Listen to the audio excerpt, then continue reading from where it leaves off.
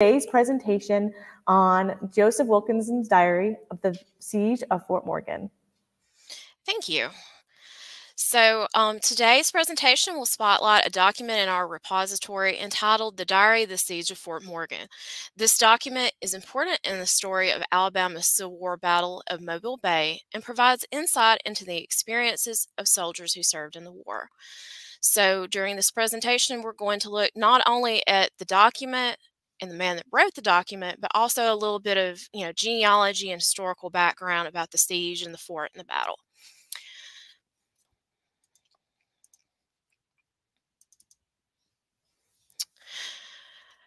So I wanted to learn additional background information about the events Wilkinson wrote about, along with delving into the author's personal background. My research led me through military records, census records, newspapers, marriage records, and other documents to unearth details about Joseph Wilkinson's life and military service. Born in Louisiana in 1845, Joseph Biddle Wilkinson was the son of Dr. Joseph Biddle Wilkinson and Josephine Osborne Stark Wilkinson. He was third to carry the name Joseph Biddle Wilkinson and was the great-grandson of Ann Biddle Wilkinson and General James Wilkinson, who served in the Revolutionary War. Young Joseph Wilkinson briefly attended the Virginia Military Institute and entered the war at the age of 16 with the rank of first lieutenant. He was soon assigned to the 38th Mississippi Infantry Regiment and later transferred to artillery duty with the 21st Louisiana Infantry, where he served as adjutant. He was then transferred to the 1st Tennessee Artillery. Wilkinson's battalion was sent to Fort Morgan in early 1864, shortly after his marriage in Mobile to Miss Lydia Duvale. He served at Fort Morgan through the Battle of Mobile Bay and the subsequent siege of the fort. Here are a few names that come up frequently in discussing the Battle of Mobile Bay. Admiral David Glasgow Farragut was in command of the Union Navy efforts to get past and defeat the three forts known as the Lower Bay defenses, namely Fort Gaines, Fort Powell, and Fort Morgan. General Gordon Granger was in charge of Union land forces at Fort Gaines on Dauphin Island, as well as at Fort Morgan on Mobile Point. General Richard Lucien Page was in command of Confederate-held Fort Morgan during the battle and subsequent siege. We now turn to the battle in Wilkinson's diary. The Battle of Mobile Bay was fought on August 5, 1864, when United States Admiral David G. Farragut and his fleet ran past Fort Morgan and entered Mobile Bay, clashing with Confederate vessels led by Admiral Franklin Buchanan and ultimately winning the unequal naval engagement. Following the naval battle, Confederates abandoned and blew up Fort Powell at Grant's Pass and quickly surrendered Fort Gaines on Dauphin Island, leaving only Fort Morgan on Mobile Point to hold out against Federal land and naval forces. While Wilkinson entitled his 12-page narrative, The Diary of the Siege of Fort Morgan, he began his writings on August 5th with details of Farragut's fleet sailing into Mobile Bay and the naval battle that ensued. Here we have the first page of his diary, along with a typewritten page illustrating how documents such as this can be transcribed to make them easier to read. Here Wilkinson wrote, "Heavy musketry firing at Fort Gaines about 5 a.m. On getting up at 6 a.m., saw Hartford and Brooklyn on right of the fleet. Thought something was up. Walked down to the fort. By the time I reached the parapet, the whole fleet were underway and streaming slowly up in the following order: single turreted Monitor in advance, double turreted next, then the Hartford and Brooklyn with double enders lashed to their port sides. The three masters and other gunboats lashed 2 and 2 following. Opened on the flagship about a mile. The enemy did not open till within 3/4, when broadside after broadside jarred the very earth, though apparently that was the only trembling, for our men stood nobly to their guns. The action grows more terrific, and the fleet are within 200 yards of our batteries and abreast of the fort. Our shot tear crashing through their sides, and now yells of triumph burst from the garrison. Then Wilkinson describes the greatest loss of life to occur during the battle, the sinking of the USS Tecumseh. The foremast under Tecumseh sinks to rise no more, a tomb for 106 corpses, 4 only escaping from death to our guardhouse. Notwithstanding all our efforts, and no men could do more, the fleet passed by and steered for the western shore. As for the Confederate fleet, the morning saw the CSS Gaines sunk, the CSS Selma captured, and the ironclad CSS Tennessee left alone to fight the 3 remaining monitors and 17 men of war. Wilkinson wrote that the Tennessee fought nobly and did not surrender until the commander, Lieutenant James D. Johnston, was wounded. Admiral Franklin Buchanan had been critically injured, and the vessel's smokestack and steering gear had been cut away. The day's firing on the fort resulted in 5 of the guns being dismounted, but they were quickly returned to working order. "The siege has commenced," wrote Wilkinson, "and God only knows how long it will last, though in the end there can be no favorable result." Wilkinson lamented of Fort Morgan. "The good of the service, I think, demands that we evacuate this fort, but for the moral of the thing, we have determined to hold out to the last." The next day, on August 6, Wilkinson wrote that Fort Powell had been evacuated and blown up the previous night, and noted the enemy was shelling Fort Gaines that evening. As for Fort Morgan, "We have not been disturbed today."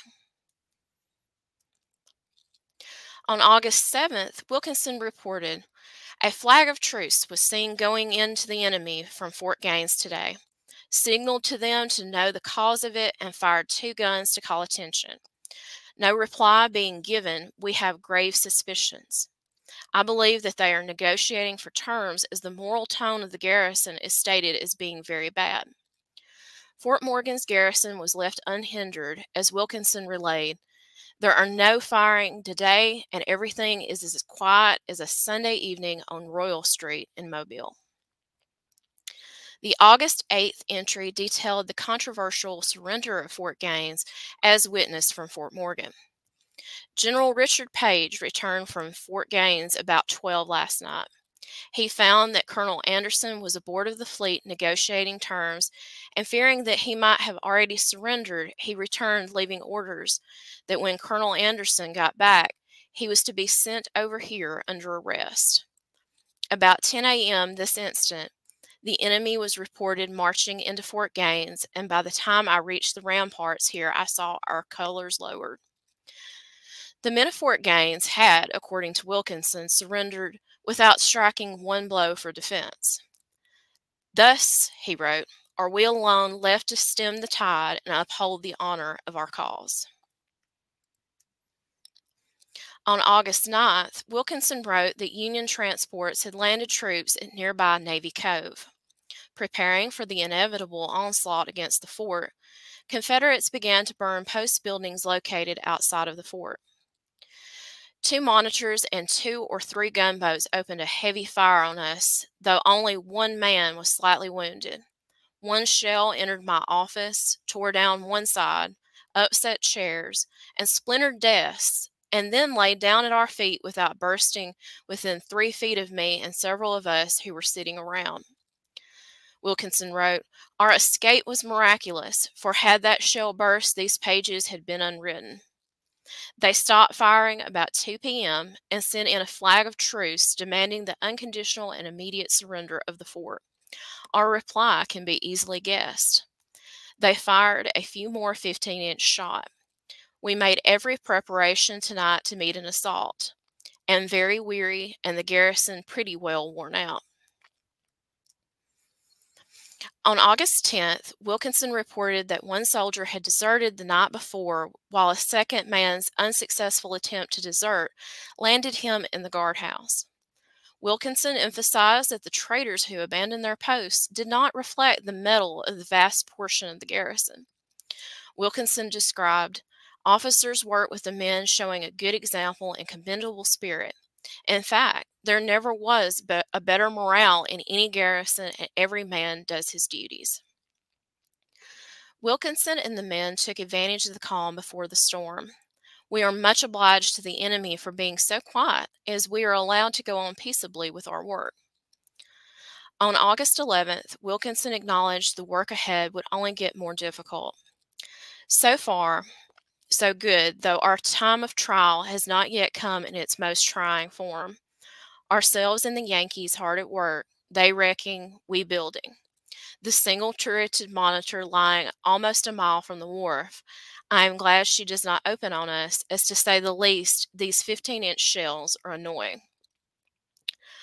Although they failed to cause any casualties, Union sharpshooters kept up a constant fire all day on the 12th.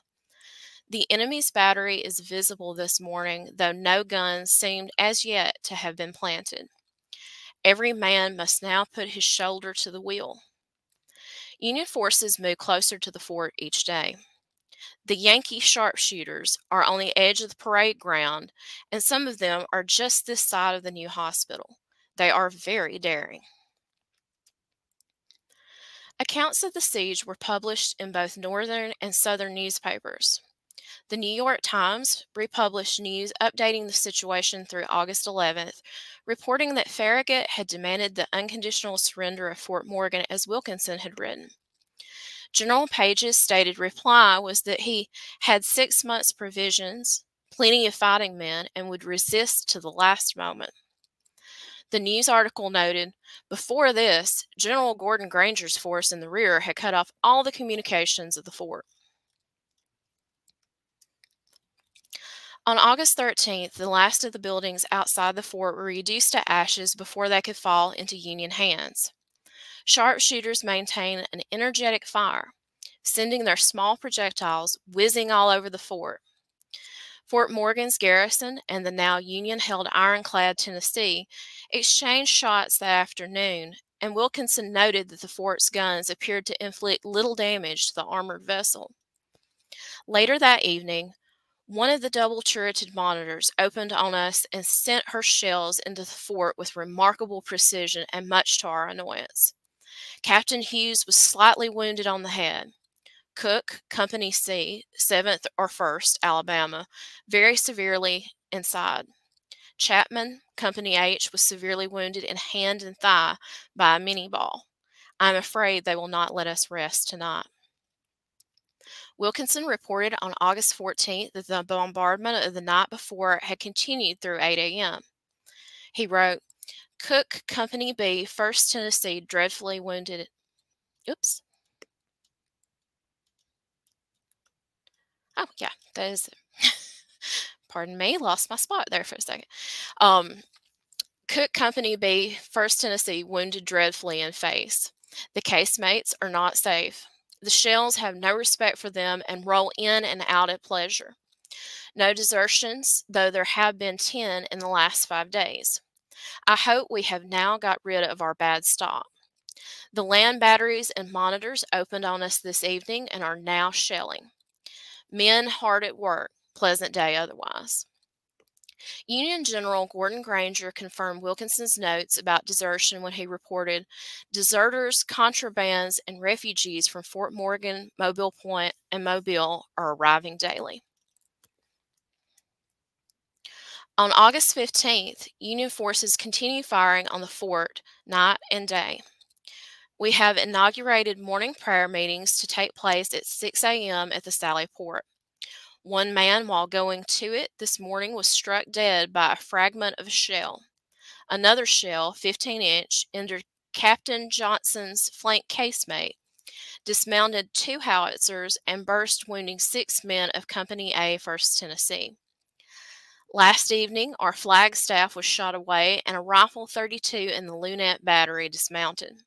The Yanks make it pretty hot for us in here, and no place is safe. We are in the hands of the Almighty, and may He be merciful to us. Wilkinson described sharpshooter fire as a perfect rain and acknowledged no one can show his head above the parapet. The garrison had more to worry about than just sharpshooter fire. The greatest danger is from the falling and flying bricks when a shell strikes. They shower in every direction. Their land batteries are already battering our walls, and as there is some danger of our magazine being breached, we are destroying a portion of our powder, though we will retain about 60,000 pounds, enough to blow the fort to atoms should any accident to the magazine occur. Through all of this, General Page refused to give the order to return fire. I wish the general would let us open on their works, as it is a rather unpleasant thing to lie still and be shot at without even firing a shot, though it were useless.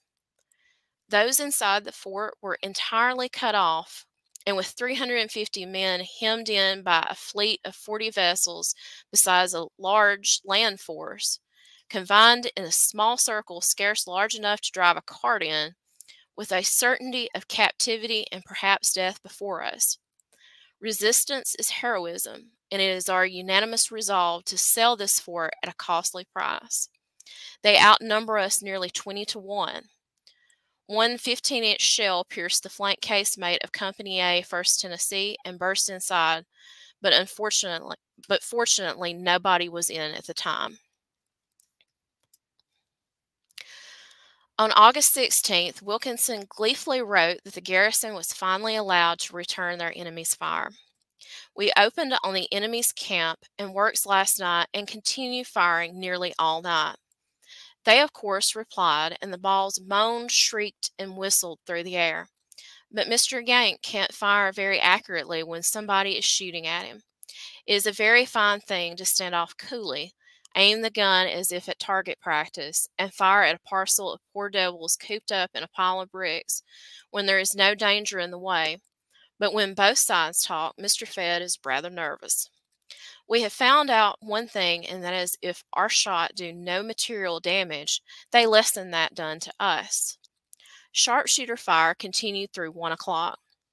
Wilkinson described, they then opened on us from 3 different batteries, 2 of which have just been completed. Their fire was splendid until we opened, and then the shots were rather wild. Wilkinson detailed the story of one soldier who met a swift and violent death during the day's bombardment. A sentry on the ramparts had his head and shoulders torn off by a parrot shell. The poor fellow cried, "Look out below," for the shot that hurried him to eternity. The fort continued to sustain damage as well. My casemate was struck 2 or 3 times, and if their firing is continuous, we must soon be breached. We will have a time of it before we get through with our defense. We all here are cheerful, that is, most are seemingly so. The sharp shooting ceases at dark, and I have just been up on the parapet under cover of night to take a little fresh air and look around by the light of the moon. All is destruction without. Every building lies in ash, with the chimneys standing as relics of the past. As I am writing, the Monitor is firing. As the shot went past, it seemed to carry the atmosphere on its course. The noise of a 15-inch firecracker is not the softest music imaginable. On August 17th, Wilkinson reported that the fort fired at the surrounding Union troops from 9:30 p.m. until midnight. Yanks commenced firing from their bats this evening. A private Company A, 1st Tennessee, wounded on post in 10 places by the bursting of a shell, will probably terminate fatally, as the piece of shell can't be extracted. Wilkinson wrote on August 18th that the enemy was industriously engaged in digging trenches and positioning their guns. Some firing this morning and evening, but the enemy are so hard at work that they have given us snatches of quiet. Their rifle pits are within 700 yards, and one battery in the east about 800 yards. The others are about a mile distant. Wilkinson acknowledged the close quarters inside the fort, writing, "'Tis hard to endure our imprisonment, but as no better awaits us, we are content to remain for the credit of the thing. 'Tis about bedtime. I will close." Here the diary of Lieutenant Wilkinson ends abruptly as Union efforts to force the fort's surrender intensified. While he clearly had more pressing matters to attend to during the siege than writing his observations, it is unfortunate that Wilkinson did not conclude his account after the war. Looking at other primary documentation helps to complete the picture of the siege in its entirety. Union Naval Commander David Dixon Porter wrote a detailed account of the final days of the siege. Following General Granger's notification that his guns would be ready to move on the fort the following morning, Farragut ordered his fleet to stand by and move into position to bombard the fort at daybreak on August 22nd. No hotter bombardment was ever kept up for 24 hours, recounted Porter. Union shelling had compromised the casemates, endangering the company quarters and placing the men inside them at the risk of being crushed should a shell strike the wrong area. At 8:30 p.m., the citadel of the fort burst out in flames, adding its bright light to the grandeur of the scene and illuminating the bay, where the cannon of the fleet, directed by practiced hands, were belching forth their deadly missiles, which sped on their destructive way unerringly. When the fire broke out, General Granger ordered the rear batteries to redouble their fire. At 6 a.m. on the 23rd, an explosion took place inside the enemy's work. General Page reported to General Dabney Murray on August 23rd, "I held the fort as long as it was tenable. The parallels of the enemy had reached the glacis. The walls were breached. All the guns save 2 were disabled. The woodwork of the citadel, being repeatedly fired by the shells of the enemy, endangered the magazines. All my powder was destroyed. Every gun effectually spiked and otherwise damaged, and indeed the whole fort, everything that could prove of value to the enemy, is now a mass of debris. I turned this over to their forces at 2 o'clock today. The garrison behaved gallantly and gained honor for themselves and country." On August 28th, Private Brother was able to view the inside of Fort Morgan and see the damages that were sustained. "Nearly all the guns are dismounted," he wrote. "The carriages have been knocked to pieces by our shot and shell. Pieces of our shell were lying all around and some had exploded. A fire still burned inside where the stores had been kept. In many places, the brick walls have been pierced through and through.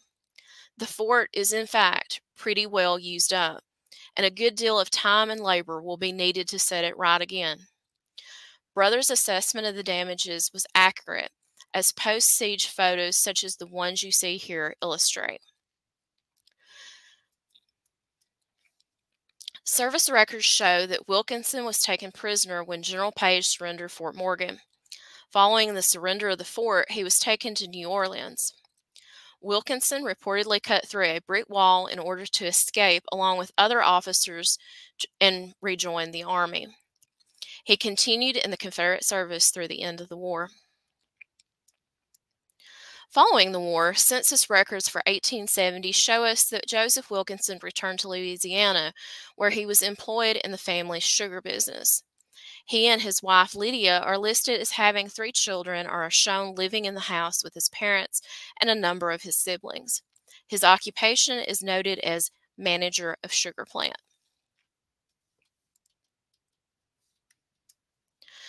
The 1880 census shows Wilkinson and his wife and children continuing to live in Louisiana with his parents. His occupation is listed as overseer or manager.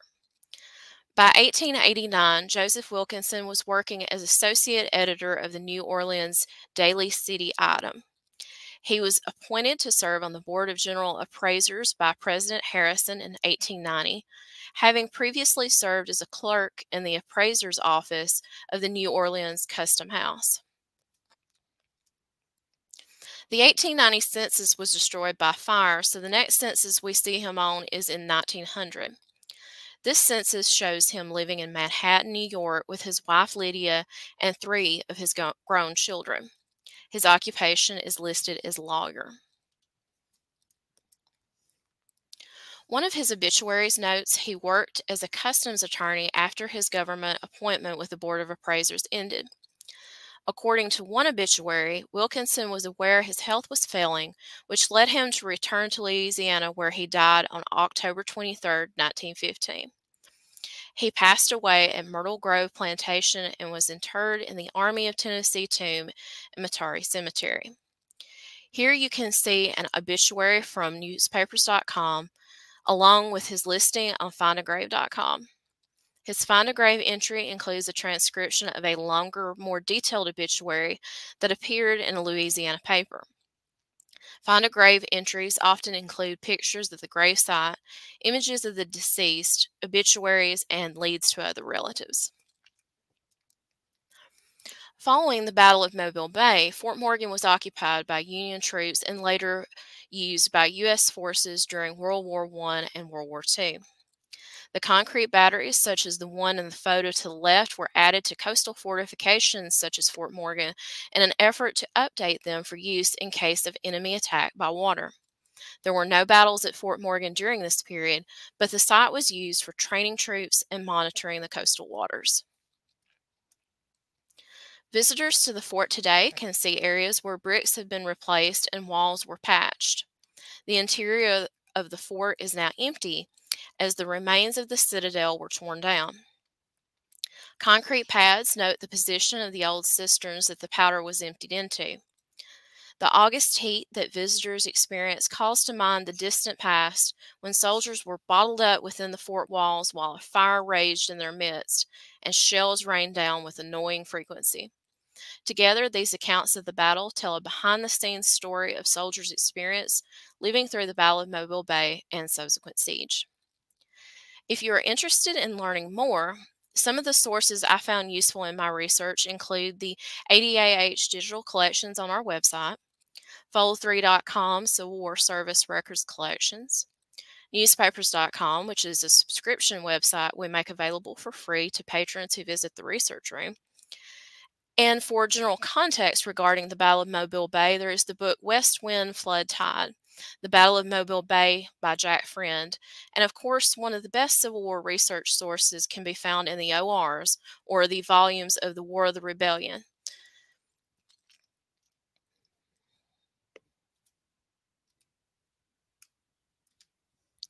If you are interested in learning more about your ancestors' Civil War service and don't have time to search for records yourself, feel free to submit a research request and we will do it for you. One of our research archivists will go through files in our collections, Fold3 and Ancestry.com, to give you a full look at available records for your ancestor service. You never know what you will find. The number of documents and amount of information we can provide will depend on how long your ancestors served and how many of the records were created and or survived the war. This wraps up today's Research Rundown presentation. If anyone has questions, please put those in the comments and we will be glad to answer a few before we go. You can also email me at kayla.scott@archives.alabama.gov. Excellent. Thank you so much, Kayla. Thank you. As Kayla mentioned, if you have a question for her, please feel free to put it in the comments. I will be able to get to it during our Q&A right now. But to start off, Kayla, I'm interested to learn more about the desertions that were in Wilkinson's diary. Can you tell us how common were those kinds of desertions, especially in Mobile Bay? So, I mean, they're common throughout the war in a number of contexts. Desertion, evasion of service, it's not uncommon whatsoever. But the isolation of Fort Morgan lent itself, especially during the battle and the time leading up to the battle. Mm-hmm. And you would think, being a Mobile point, that it would be really difficult to get away, but some did manage. And one in particular, his name was John S. Jacobson. And in the official record of the War of the Rebellion, there is this extremely long report where if there had been a kitchen sink, he would have described it in detail down to the last, like the color and the size and the maker and everything. But of course, there wasn't a kitchen sink, but he would have if he could have. because he describes all 3 forts in Lower Bay defenses. He tells who's in command, how many troops are there. He tells where the armory was in Mobile. He talks about their rations and their water sources, and he goes through this such a huge long list. It's like, I mean, he didn't leave anything out. And it's fascinating because you think, okay, someone deserts, maybe they just, you know, skitter away to Mobile and you never hear from them again.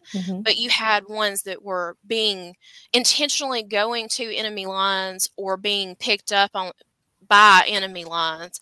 And then they would give these wonderful reports that literally said, like, you know, hey, here's the strength. You should just go ahead and attack them. But then today for us, we can have that as a great record to going back to being able to see in great detail, you know, their experiences, but also what they saw around them.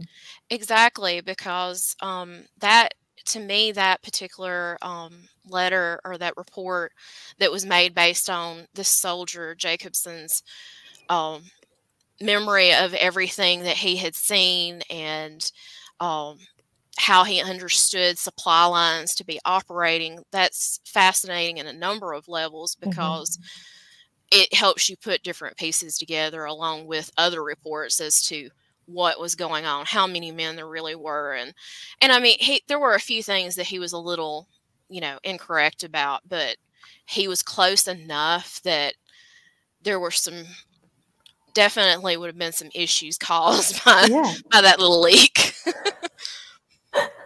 Well, like I said, it's great for us now that we're able to kind of go back and see that.